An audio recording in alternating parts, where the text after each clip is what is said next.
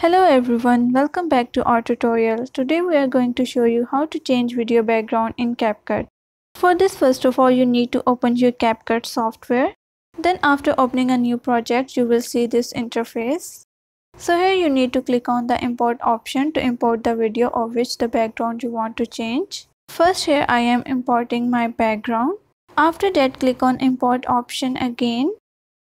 Now select your main video from here and then click on open. Once you have imported your both videos, then firstly you need to drag and drop your background video. Now above it, drag and drop your other video. After that, what you need to do is to select this video and then select cutout option. Then click on the auto cutout option. It will delete the background of your main video and your video background will be changed automatically from the background that you added. So this was how to change background of your video in CapCut.